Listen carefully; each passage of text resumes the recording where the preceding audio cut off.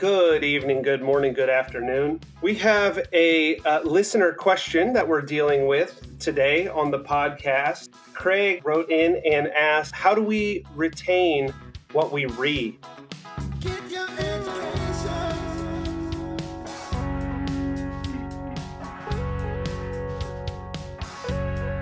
Backwoods education.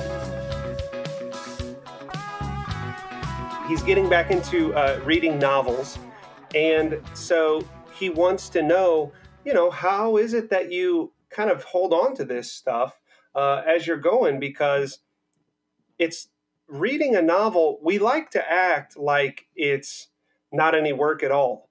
But with all of the cares of the world constantly pulling us in so many directions, Craig is a husband and a father. It's a lot to sit down and decide I'm going to read when I could be doing something else. And so I think it's a pretty natural question, or it's a pretty natural desire to want to say, like, if I'm going to sit down and commit to reading, I want this to mean something. I want to hold on to it after this experience is over. So I think that's a good thing. So now the poem, right, Steve? Oh, I was my hopes had gotten up, and sitting here on the back porch, I thought maybe that dog across the way had distracted you, and he forgot his poem. Oh, No.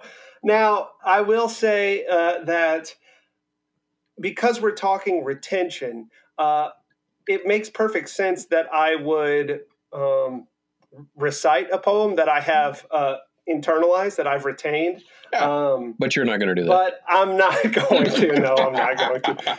Well, the only thing I remember is Frost, and I like this one better anyway for what we're discussing. So this is someone other than Frost.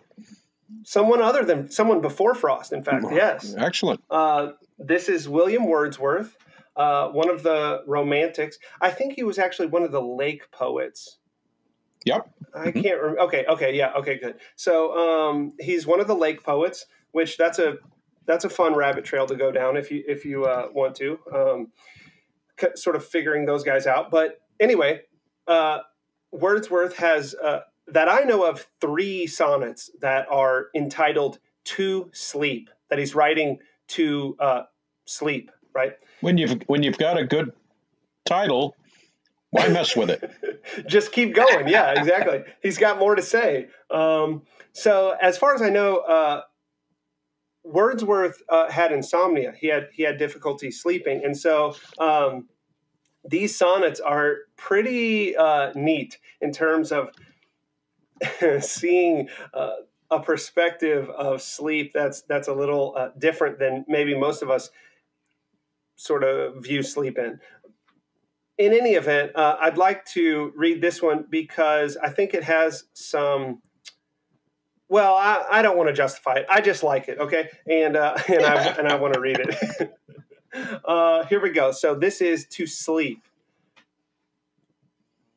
A flock of sheep that leisurely pass by, one after one, the sound of rain and bees murmuring, the fall of rivers, winds, and seas, smooth fields, white sheets of water, and pure sky. I have thought of all by turns, and yet do lie sleepless. And soon the small birds' melodies must hear, first uttered from my orchard trees, and the first cuckoo's melancholy cry. Even thus last night and 2 nights more I lay, and could not win thee, sleep, by any stealth. So do not let me wear tonight away. Without thee, what is all the morning's wealth? Come, blessed barrier between day and day, dear mother of fresh thoughts and joyous health. So why this in reading retention? One of the things that is probably obvious is that if you go to sleep while reading, you won't remember what you've read. Okay, good. Yeah. Sorry, but that was totally the case. Yeah. Good point. I think another reason is this sort of characteristic list at the beginning, right? Our poet, in trying to get to something, he's unable to do it. So his first, what do you call it? Like his first appeal or his first attempt is to go through the stereotypical things that he knows, right? Counting sheep and So he's counting sheep, thinking of rain falling on the roof, like these characteristic things. Yeah, I maybe I don't want to push it too far, but I like the poem for its what do you want to say? It's movement toward the canon. It's movement toward the what I really want to say is topoi. Right. The sort of it's commonplaces. What memory tells us will help us, right? That if I've had difficulty sleeping in the past, thinking of some of these things has helped. I remember that, therefore I do that. I don't know. Memory is this weird thing, right? I have arguments with people. It is closely identified with attention. And I don't want to go down that rabbit hole. You know me. I got a whole book, literally, about human attention. But the mind's ability to focus on something and thereby keep it is something we've been arguing about in Western literature for a really long time. And I think it's important, right? Your friend does not want to read and then forget. It seems like wasted time. Yeah. And in a busy life, you don't want to waste time. And yet most of us have had that terrible experience of picking something up that we know we read and being able to remember very little of it. I've had that experience with movies, right? Where I've seen a movie. I know I've seen this movie, but I'm going to watch it again because I can't remember what happened. Right. And so part of the argument is, are there just some people gifted with the ability to retain, the quote unquote photographic memory, and others are just terrible at it, and that's the way it is? Or is it a acquired and nurtured ability that there's real and I don't want to use the word logical, but that's all that's coming to mind at the moment. Real steps towards making better. Is there a list of things I could do to make myself retain things better, or this is the argument, right? The tug of war. I think they're both true. Yeah. Yes, and absolutely. It definitely, I would say that, of course, there are people who, for one reason or another, just seem to be able to remember what they read or what they see or what they come across. And there are others of us who it's more work. You've got to put in the work. But I don't think that the work is fruitless. There is definitely an improvement that comes with practicing the memory, right? Yeah, well, right. So we've made the distinction between a science and an art many times before. But reading, and then as a part of that, retaining what I've read is an art, right? It is something I do. And all arts are, made better with practice, right? Your old wrestling coach or violin teacher reminded you that of 100 times, right? Practice makes perfect. That's right. So it is something that by use becomes better. And I would put the caveat by proper use or by being used well. There you go. It becomes better, stronger, more redoubtable. But then secondly, it implies that there is knowledge leading to the proper doing, right? If previous episode, we talked about cooking. If I'm going to cook well, there are certain things I need to know, ostensibly even before approaching the kitchen or trying to make. I need to know what a cup is as far as measurement goes, and the difference between a cup and a tablespoon. That knowledge makes quite a bit of difference. And I can go in the kitchen and do all sorts of things, but if the knowledge isn't there. So with reading and retention, I find often that many people just poorly define reading, first of all, as decoding. Right? Nice. If you put a series of words in front of me, I can tell you what those words are.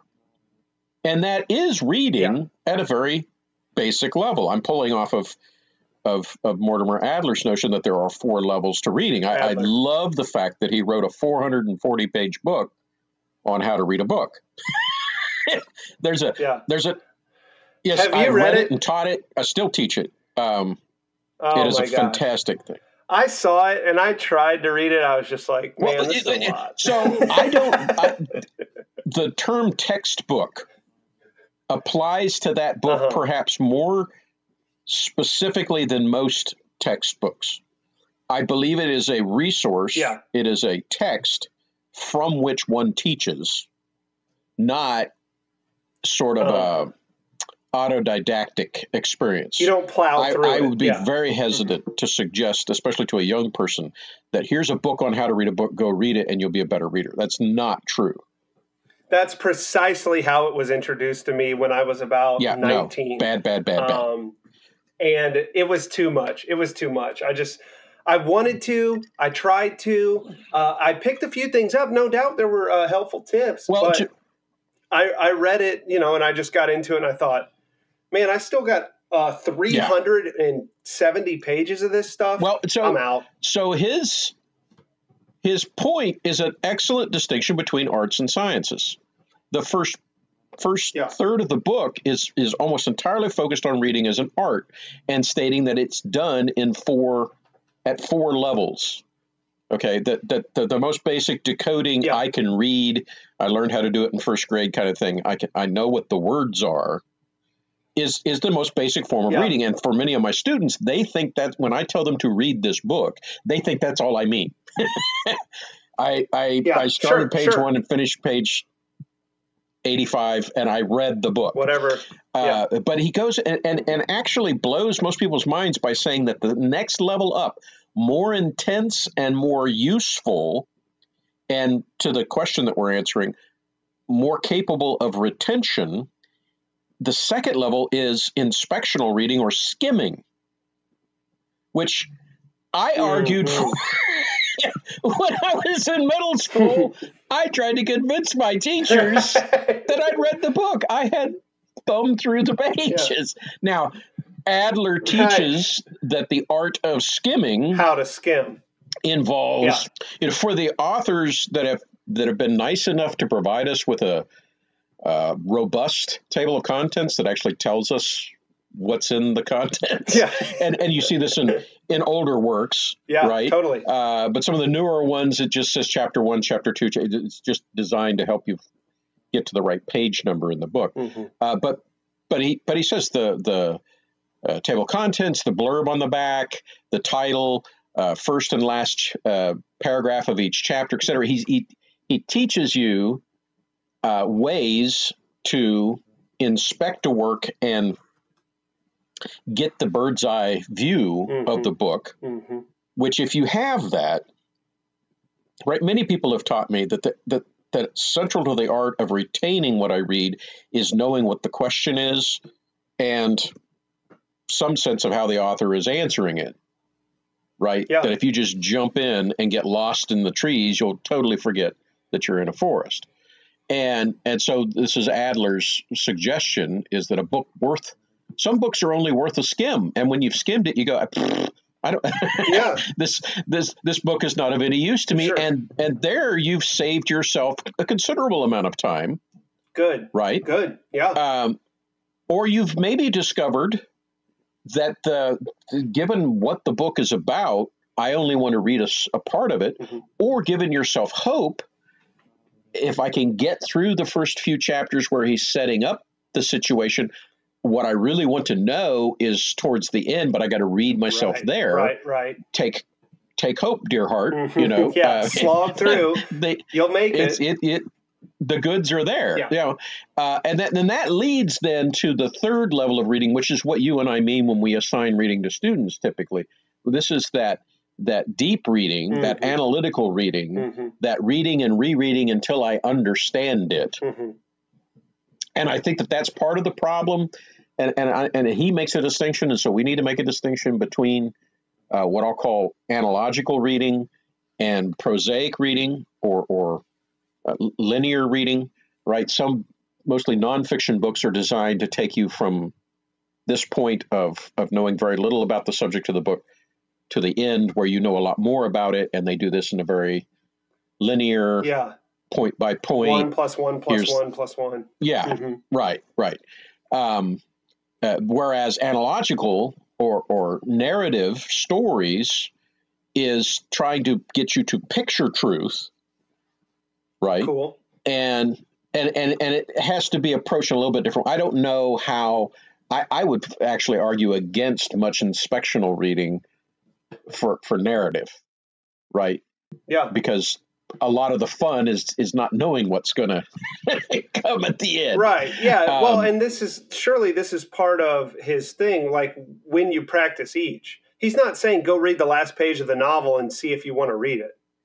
Right. No. You've got to know when to practice. So it's right. I agree. I think I remember the fourth level of reading. This is when Adler. What's the most exciting? Yeah, he says that's when you're sort of like merging books about the same topic together. You're like pushing them in conversation with one another. Yep, syntopical reading, which is that's when you're entering the canon. Yeah. Okay, and he pushes this notion there are certain great ideas. He lists 102 of them that are commonplace to all sincere literary discussion: love, freedom, evil, democracy, right.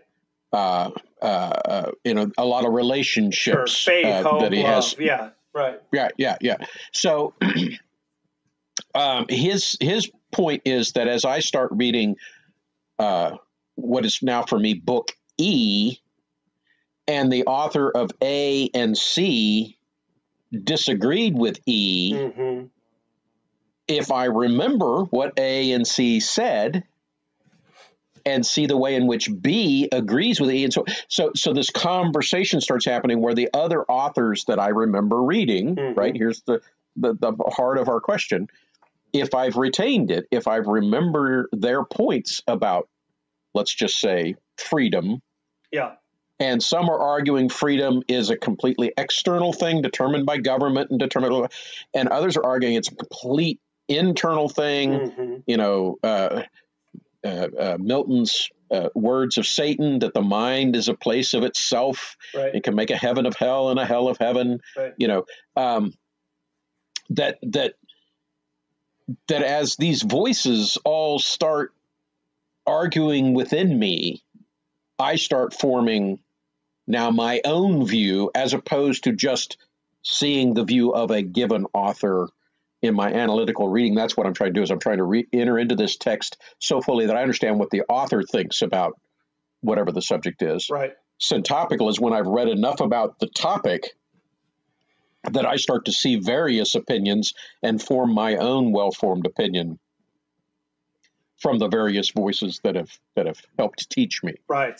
And I feel like I mean, that's a whole wonderful thing. And I do believe that Adler has his finger that if you read well, you will retain more. No doubt. But it's skirting the issue a little bit, because what the listener is asking is, what are those things that I should do to retain? Well, I think that if you inspect what you're reading before you read it, and in nonfiction, it will help a great deal. Yeah.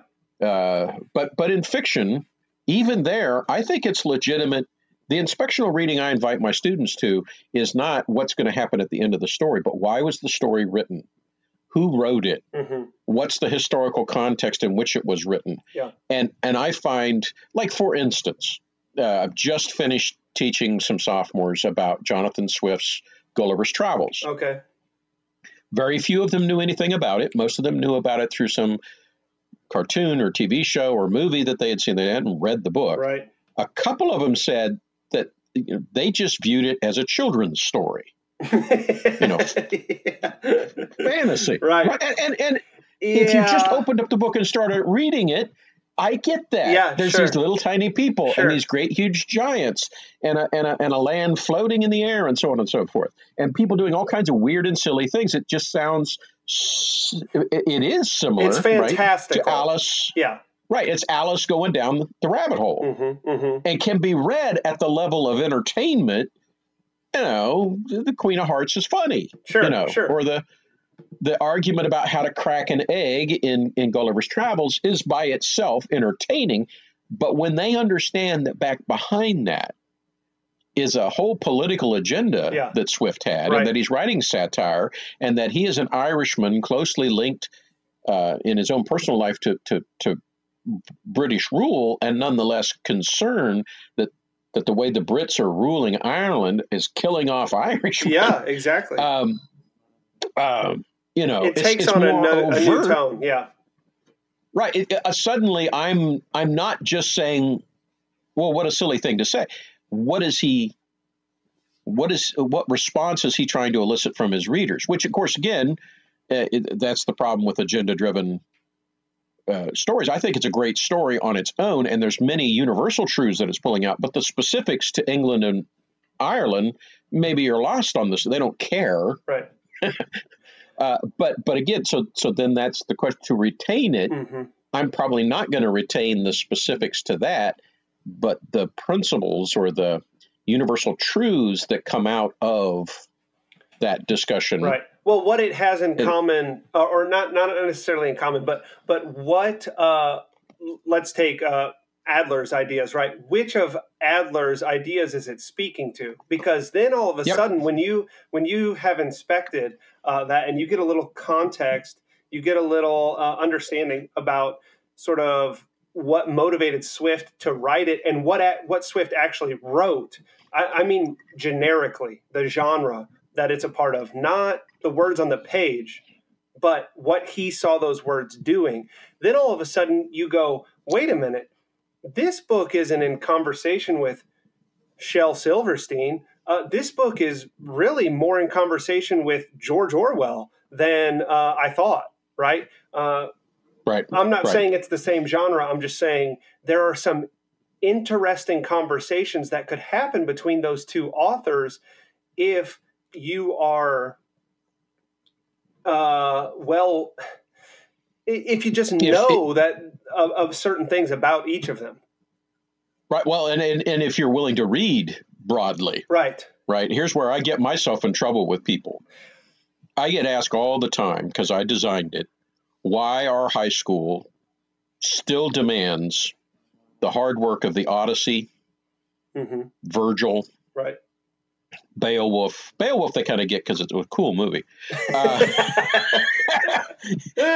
Sir Gawain, pretty much everything prior to Fitzgerald, they want to know why we even have kids read that. And of course, I often answer with Chesterton's notion of chronological snobbery is at play here. Just because it's old doesn't make it bad. Mm-hmm. If it's universal, it's universal, right? Yeah. Odysseus is still a man, Mm-hmm. and there's a lot about him that we can learn from, even several thousand years later. But what they often ask is, when are we going to read relevant, something that the kids can relate to? Yeah.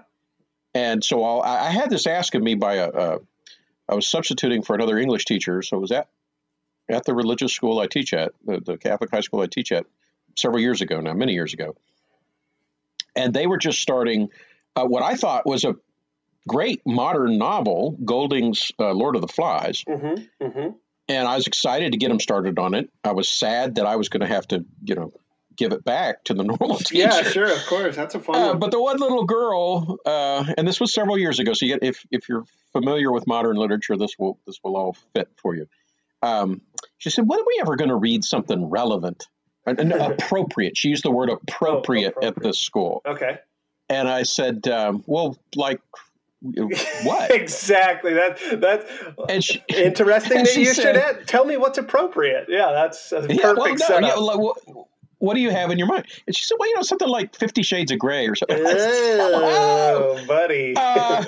Let's talk about the word appropriate for a moment, because I don't think pornography is appropriate. Right. Well, it's not pornography. But she was highlighting the fact that if it isn't just recently written, it doesn't have anything to say to me. And I believe the opposite. I do not demote or denigrate the reading of current contemporary literature. You just have to understand that in our question of retention, my belief is it's going to be much harder to retain something so much like my own life that it hardly moves me than something so different from my own life. Right? When you enter the world of Odysseus, right, you're on a different planet. Yeah, it's so unlike our own experience that it's hard to forget what's going on. Right. So the act of retention is in part based in intent. Okay. Am I with a fictional piece? Yeah. Am I entering this fictional piece to be entertained, to basically be able to turn my mind off for a little while and just, brain candy? Yeah. Or am I trying in reading quote unquote good literature that the motive seems to be a better person, okay, to better understand life, to be improved by reading this, right? Which is a very noble notion, I think, that we want to certainly commend, right? Well, exactly. So if your motive is entertainment, who cares if you remember it? Right. Yeah. It's the moment, right? It's that act itself. And at the end of it, the job is completed. I either did or did not get carried away to some other place and forget about life's troubles for a while and just enter into some of that. And that's perfectly legitimate, by the way. Totally. I am not suggesting that that's a bad motive. Good. I'm just saying that when you talk about retention, let's talk about why you want to retain. And, to pick up a certain kind of novel and just read it for relaxation, if it relaxes me, the mission is accomplished, right? Boom. Yeah, done. To pick up Moggums of Human Bondage and work through that thick tome, very complicated plot outside my own time, I need more motive than entertainment. Yeah, that's right. I face that all the time with my favorite storyteller is Charles Dickens. And students often hear that, and they, first of all, if I hand them a volume, they go, whoa, that's really big. Yeah. Yes, he was long-winded. Yes, he was.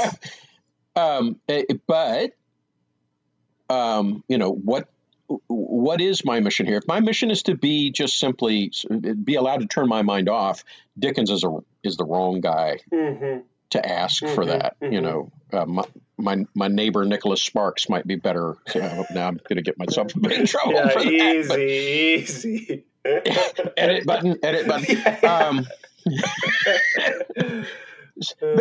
And I don't even say that because of content. I say that because of contemporaneity, right? That somebody writing about my own time and place, I do use Nicholas Sparks in this regard. He's writing about Eastern North Carolina where I live. I know many of the places that he uses in his works, and I know this because I've read his works, by the way. I'm not picking on somebody I haven't read. There you go. But I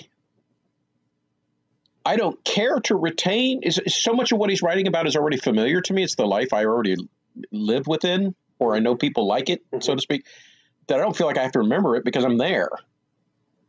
Yeah. So it's a confirmation of your experience more than it is perhaps a movement. Right. Yeah. So, okay, good. So what sort of things do we want to retain? Perhaps it's good enough to say, I don't know if you're wanting to dive into that question or if it's enough to say, we want to retain the stuff that makes us better people. broadly, right? Because I think if we open the can of worms on, well, what sort of stuff is that? That's like a whole nother season of episodes almost, right? Right. It's almost like a problem Cicero discusses with friendship. Okay. Aristotle has this on his discussion of friendship as well. We have friends. We know people for different reasons. Mm-hmm. And a story is basically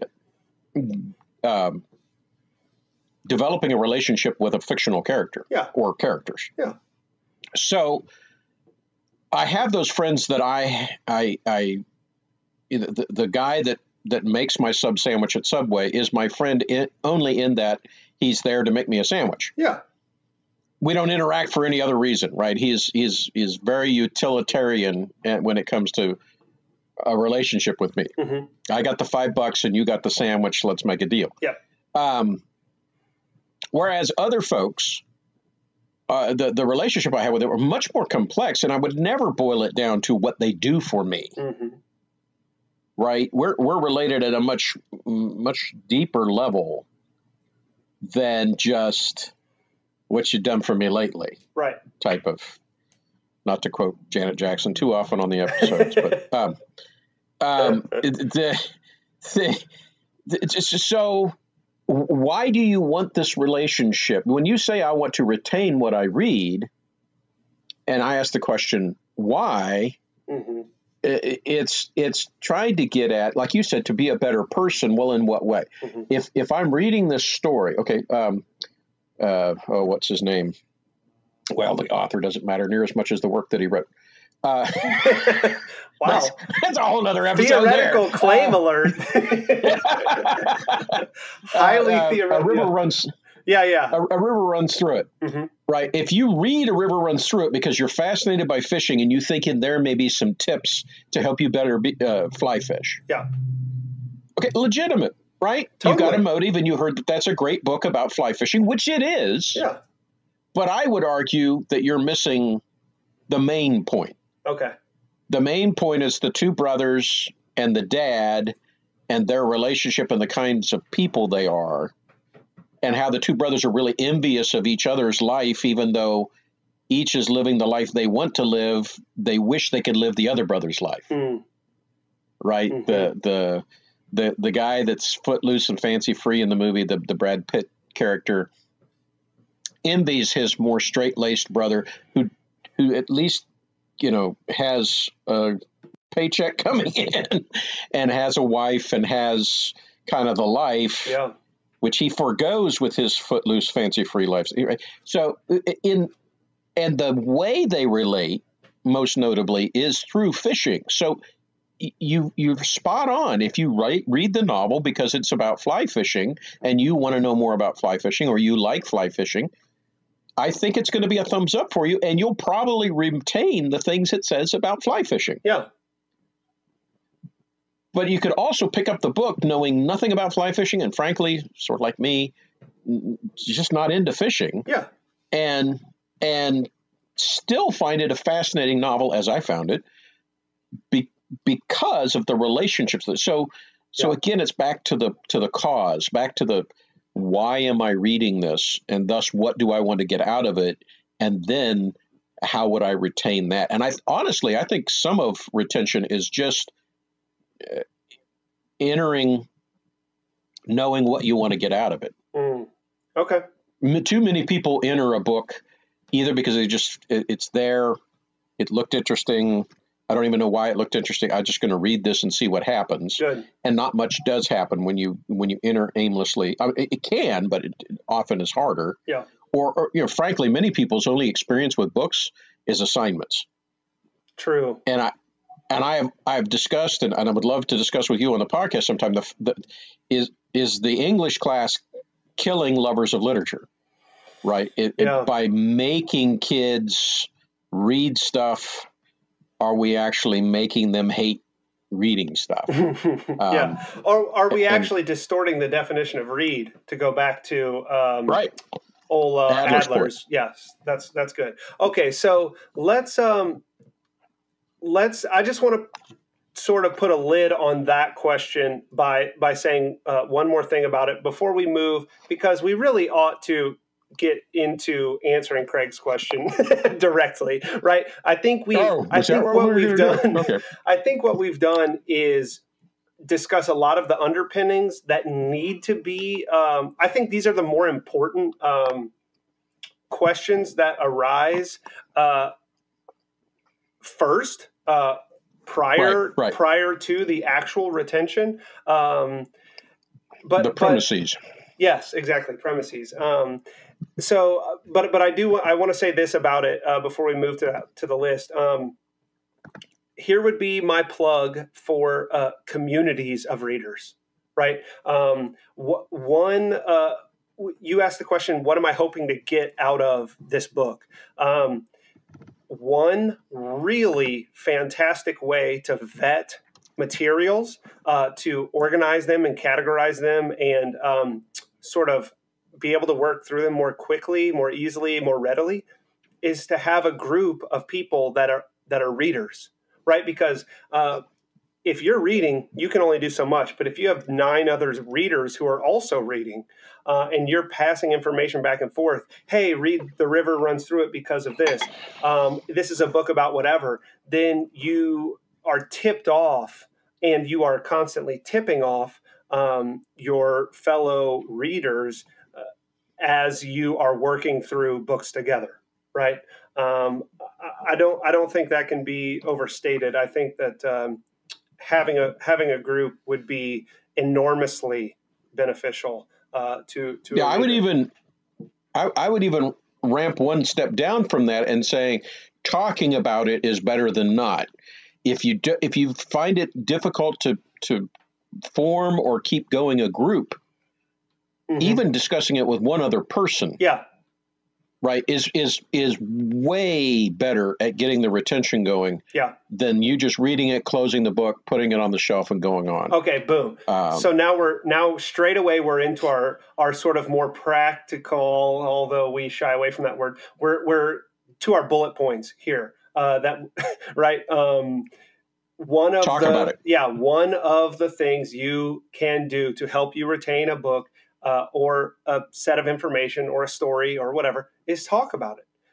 That is one enormously helpful retention, we'll call it, device. Right. The second is like it. Okay. Some would say it's the same one, only in a different mode. But I warn you, most people jerk the knee when they hear me say it. So let me say it and then put all my caveats around it. Okay. Because I don't mean it as seriously as it's going to sound. Talking about it's incredibly powerful. Writing about it is very useful. Yes. Now, good. I don't mean the quote unquote book report. That's probably a great way to kill it for you. Yeah. And I don't mean some big thing. I have found so maybe this is a sub step or sub box in our checklist. I have found this great online useful tool to me. Okay. It's basically a Facebook for readers, right? Called Goodreads. Nice. It's free. You can gather reading friends. It promotes the writing of short reviews so that if I'm about to read a book and I put it into Goodreads, I can see what other people have said. I often don't poison the well. Yeah, sure. But it's always, in particular, it's why my want to read list grows so quickly is I have, 20 or 30 friends on Goodreads. And when I see one of them, wax poetic or at least give a 5-star rating to a book, it often goes on my want to read because I know this person and I know the kind of reader they are and they like the book. I might like it. Great. But the act of feeling like when I finish the book. So of course there's the delight in saying I finished the book and it has a whole stats section where you can keep track of how much you've read this year and feel real guilty about that. Yeah, sure. But as you're completing it, gives you a field to write a little bit about what you thought, and I often will. I don't always. Sometimes it isn't worth it. Yeah. But if it was a book that affected me, I feel like because I got friends, I give them I don't spoil it. Yeah. I just liked it for these reasons. And it's amazing how that pause before the book goes up on the shelf results in a much better retention than if I would have just, snapped it shut, thrown it on the shelf and gone away. It's 15 years from now coming back and not even remembering that I read it. Right. And it's just that however brief and however tentative, that moment of assessment, right, where you are assessing the book and you're saying it forces you it's like when you're speaking a foreign language, right? When you can hear somebody speaking a foreign language and not understand it, or you can understand it like, yeah, I've got the sense. Okay, well, then say what they said. Right. And then it's like that. Like it's not the easiest thing in the world to do. But when you can, I mean, I did this all the time when I was teaching Latin. I would talk and talk and talk. But when one of my students could, it's not regurgitation. When someone could answer a question or when someone could summarize what I said, that is a different level of being able to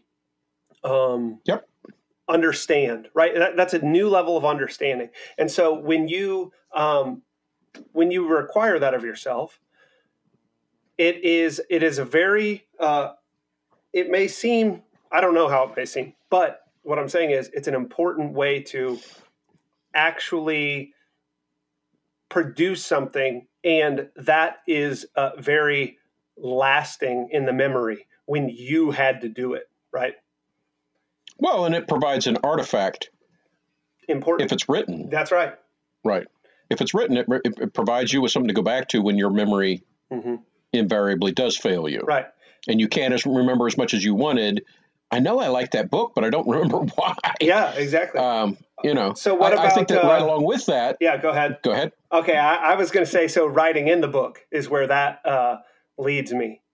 Well, that's so great minds, right? Yeah. Funny anecdote. Okay. I read Adler's How to Read a Book between high school and college. Yeah.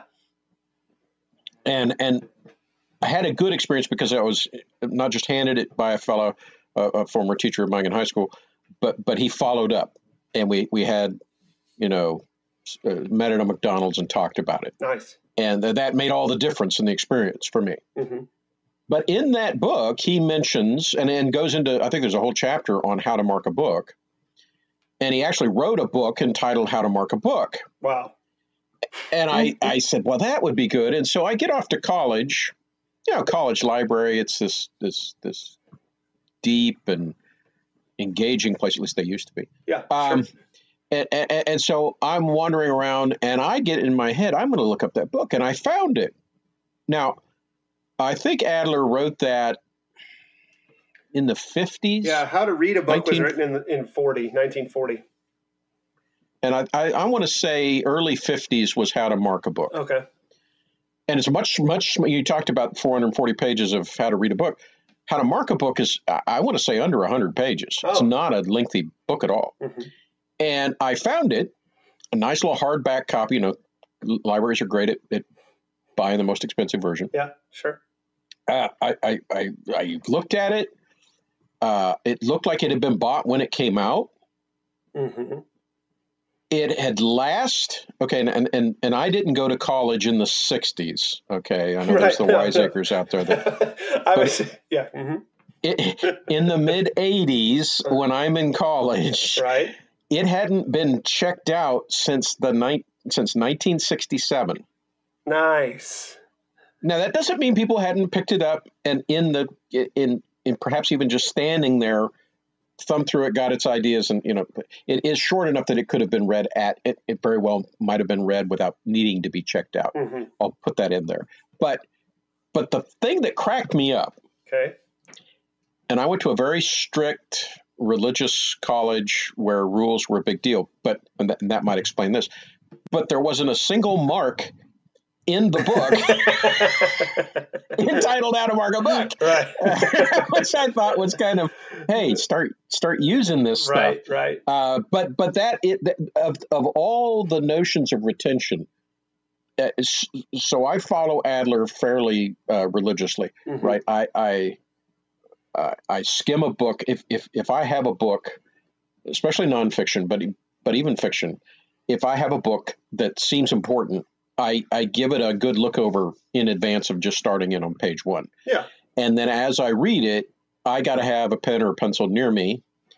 I have formed my own set of critical marks. Mm-hmm. I actually don't even teach those to my students. I teach them highlighting and give them a different color for different things. Mm-hmm.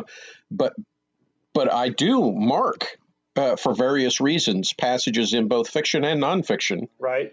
And it is amazing how the act of stopping, figuring out how much of what was just said I want to mark and in what way it ought to be marked, heightens the retention of that said passage, as opposed to just reading it, that was good, and keep on going. Mm-hmm. The pause places it more cleanly in the mind, in my opinion. Okay, good. So let me talk for a minute about how my sort of marking books has developed, because the person who got me marking books is none other than our good pal Buck Holler. Oh yes, and so, but when I started, he's really good at it, by the way. He is. When I started teaching with Buck, and we were working together. I was young, 24, maybe 25. I didn't mark books at all. I was fresh out of college, pretty well fresh out of college, and I hadn't read that much. So basically, I could remember everything I read, right? Because there wasn't that much that I'd read. And I had tried marking in books a little bit, but it infuriated me to come back to a book and see markings in it, because I felt like I just wanted to have a conversation with the author. And when somebody else with their pen or pencil, including a previous version of myself, had interrupted that conversation, it ticked me off. I really didn't like it at all. And so, Buck would say, "Oh man, this is an amazing book, dude. You got to read this." And he would loan me his copy, and I'd just hand it back to him. Like, I'm not reading this. I can't make it through because I've got too many people talking to me at the same time. I've got all these marginal notes, which now I make extensive use of, and I think are really a wonderful thing. Getting at that sort of syntopical reading, right, where I'm starting to add references of my own. But it annoyed me. But the change came when I started viewing reading differently. And it didn't happen all at once, but I can talk about it now like it did. Over a span of time, I came to view reading. See, formerly, what I thought reading was open a book, read it, get everything you can out of it, and then don't come back to it. Right? Rereading was not something that I planned on doing. And referencing also was not really something that I planned on doing. But when I began to view reading as a sort of coming to a source for something, being affected by it, but then returning to that source over and over again, all of a sudden, marking a book became a tremendous help to me, right? Because as I was, marking became my way of communicating to my future self, hey, dude, pay attention to this part. This is good, right? This has something in common with this other thing that you're reading right now, or what have you. And so marking has, for me, probably become the thing that helps me retain the most, whereas it used to not have any room in my book at all. Right. So, yes, this is sort of back to my discussion of Cicero, right? That mm-hmm. the guy at Subway is just giving me a sandwich, and once I've got the sandwich, that's the end of the relationship.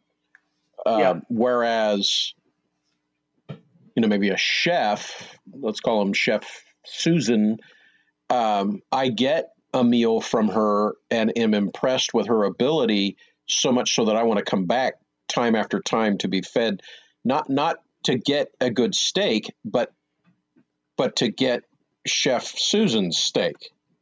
Exactly. Right. And so I think even a step up from that is an old practice that, in particular for fiction, right? Okay. I'll read a whole, 400-page novel, mm-hmm. and there's those 4, 5, 6 moments of metaphysical interaction when the author has written something that's lifted me up, that has made me go, wow, that was great. Mm-hmm. The old habit of a commonplace book, right, which is good, a lot of work in some people's minds, but if wanting to retain is so that I don't waste my time reading a book, then one of the ways you can kind of get past having to come back and reread regularly, which is not there are just books that I do that with, right? Yeah, the brothers. But if I want to keep as close to possible as your desire initially to read and be done with, then mm-hmm. I need to pick the fruit as I walk through the orchard, right?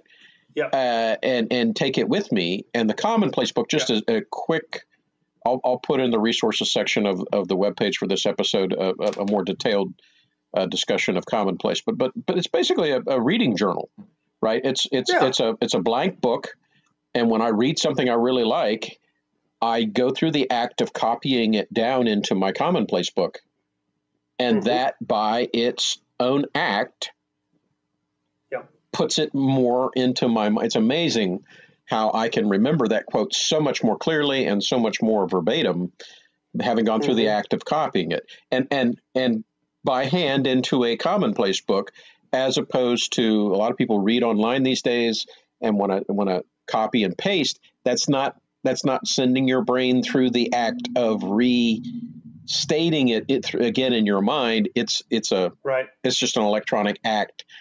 Maybe if you tag it and reference it correctly, it's a quick way to find the quote again.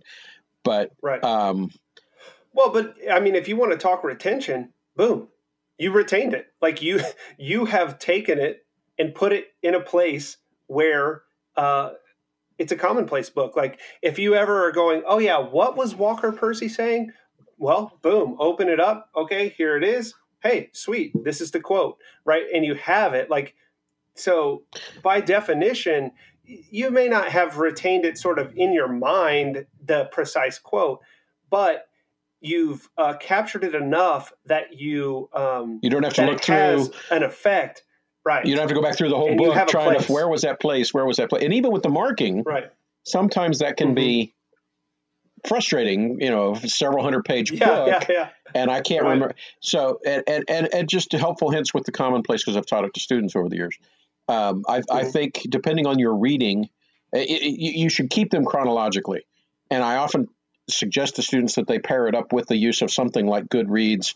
One of my friends just keeps an Excel file in which he lists what was read, the author. I think he likes to keep track of how many pages. And then in particular, I read it from this date to this date. Gotcha. Because if I'm trying to remember what Walker Percy said, and I read that several years ago, I'm much more likely to remember roughly when I read it. So if my commonplace mm-hmm. books are aligned chronologically, and I read that in 2016. Okay, so now I've narrowed down. I'm not saying I have 100 commonplace books, but if I have multiple commonplace books, I know roughly which volume to go into, and then it's a matter of flipping a few pages until there's Walker Percy. Oh, and there's that quote. Boom. Yeah, I mean, that's good. Feel like readers like you and I could bury here in practical suggestions.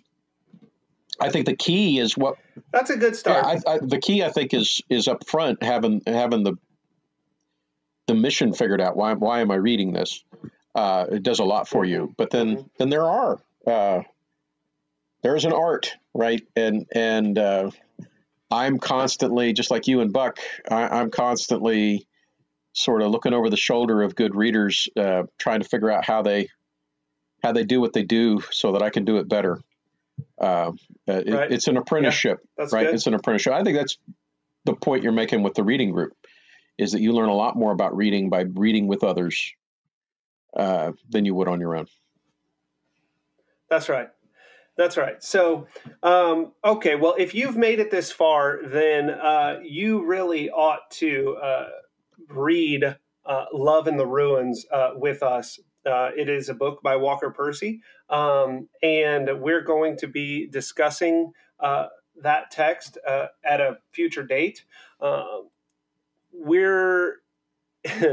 It's a novel, and it has those metaphysical moments that you talked about, Steve. And so we invite our listeners to read along with us and enjoy that discussion as it comes along.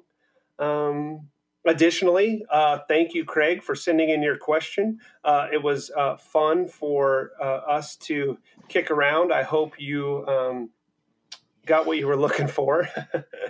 And yeah, I don't know. Steve, closing thoughts? An hour in, I really don't have any more. Okay.